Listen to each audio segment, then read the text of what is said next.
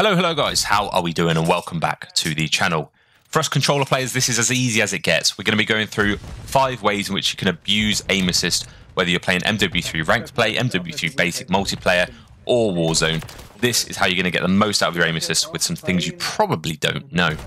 So one mistake I see a lot of people making when playing ranked play, when I'm spectating people, is that when they're holding a pre-aim, they are not moving their left stick. The first lesson I want you guys to take on board is the fact that if you're not using your left stick, or if you're not moving the left stick while you are aiming in, you're not going to get aim assist. Here's an example of just where I'm pre-aiming this bot. I'm in a bot lobby, obviously, but I'm not moving my left stick. You can see just how clearly it is that I'm not, there's no aim assist taken into effect whatsoever there. It's almost like I've got aim assist off. So yeah, make sure when you're aiming in and you're pre-aiming something, use your left stick. So here's another example where I am moving the left stick. You're going to see just how much aim assist I do get here. It's the exact same part of the map. There's no sort of glitches like that. It is the simple fact that when you're moving your left stick and you're pre-aiming, you're going to get aim assist, whether you're just wiggling it left and right, if you're holding a nice slow strafe. Generally, I like to wiggle left and right when I'm pre-aiming something, but this is going to just make sure that aim assist is doing a fair amount of the work for you. You're only going to really have to move your right stick to aim yourself for some minor adjustments what the aim assist can't do. Or I'm going to be completely honest here. If you're playing with someone with completely unreal movement who's slide cancelling here or there, jump shotting, you are going to have to rely on your own ability to aim a little bit more. This isn't going to solve all your problems, but if you ever find yourself getting absolutely pooped on, if you're pre-aiming something and you're like, oh, how have I missed that? I've whiffed all my bullets. This will be why. Now, when you're in a sort of a close range gunfight here and you feel like hip firing is a better option, the same thing goes. If you're not moving your left stick, you're not going to get aim assist. There's this thing in the game called Rotational Aim Assist, which basically rotates your character when you are strafing. That keeps your crosshairs more, not completely, it's not aimbot, but more centered towards the player you're facing. In this clip here, you can see I'm not using my right stick. I'm not using any sort of manual aim whatsoever, but my crosshairs remain relatively close to the enemy I'm looking at here. This is what you want to be doing. You want to be moving your left stick. You want to be strafing a little bit, whatever gunfight you're taking on.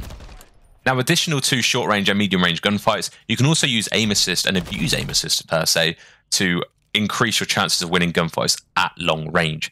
A slight wiggle of your left stick or a slight strafe of your left stick, as I say, I prefer to wiggle it left and right just because it keeps it relatively central, can maintain your aim at long distances here. You can see here in this clip, without shooting, a slight wiggle to my aim is making sure that my aim remains on point, which means that if enemies are also making micro movements, if they're strafing slightly left, slightly right, the aim assist is going to do a fair amount of the work for you, which means that you really don't have to do much other than make some slight corrections and obviously account for any sort of cracked movement the enemy player makes, even at long range.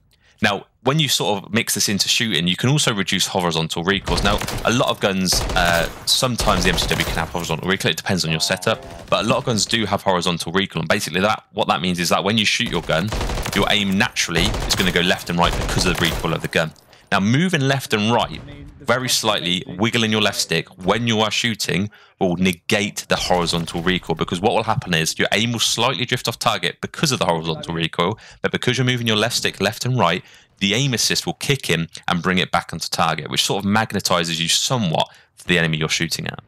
Now, there's a common misconception that the higher your FOV, the weaker your aim assist. And people allude to the idea that if you're on an 80 FOV, your aim assist will be far stronger than somebody who's on 120 FOV.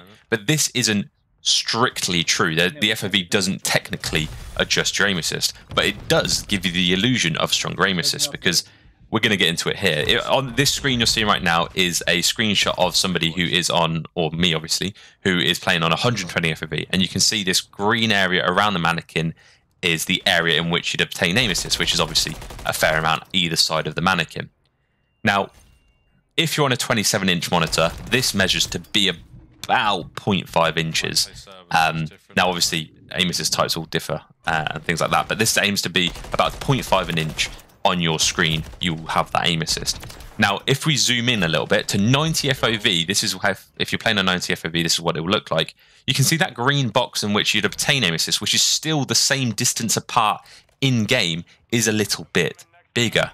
Now, this is actually 60% larger on your screen if you're on a monitor or whatever, than it would be if you were on 120 FOV. This measures at 0.8 inches compared to a 0.5 inches on your screen that you're seeing as a real human, and therefore you have the illusion that with lower FOV you have more aim assist. And now the reason for that is because it's simply the aim assist window is bigger because you're zoomed in more. That's literally all it is. So if you're on a 15-inch gaming TV, you're going to notice it obviously more because the visual effect will be scaled up. But from 120 FOV to 90 FOV, your aim assist is going to be 60%. Well, the window's going to appear 60% greater on whatever monitor, screen, gaming TV you are using. So this is why a lot of pros play on 100 or around 100, because it's a nice mix between being able to see your surroundings and obtaining like a larger area of aim assist on the screen. Warzone players obviously want to tend towards they want to be a little bit more aware. It's a battle royale, you're in and out of buildings and things like that, but you really want to find your balance. If you're on Warzone, do what you need to do, but for multiplayer gamers and MW3 ranked play gamers, get to 100 and either go up or down. Up to 5 either way, I'd say, is a nice little mix for you guys to have. Now let's take a look at a couple of settings that can help you abuse aim assist even further. So first things first, you want to make sure that your aim assist type is either on Black Ops or Standard.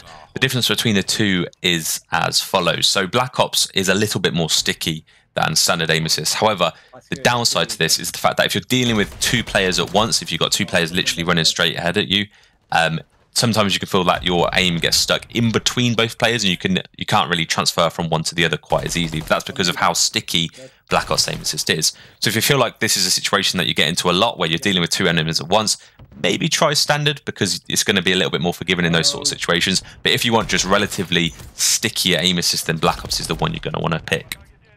When we look at aim response curve type, this is how your input transfers into how you turn in game. So if this determines basically how much of your right stick needs to move in order to impact how much your player rotates in game.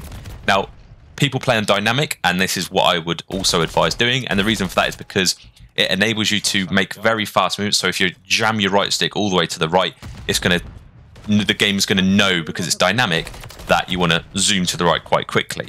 However, when you make really small micro adjustments with your right stick, dynamic is also going to know this and know that it doesn't want to increase your zoom quite as much as it would do if you were yanking it. So it's a nice mix between being maneuverable, being able to 180 people, with the addition of being able to make micro adjustments fairly easily. Now we look at things like ADS sensitivity, multiplier, and dead zones. Now I've mentioned this in a bunch of videos, so I'm going to reiterate this fairly quickly.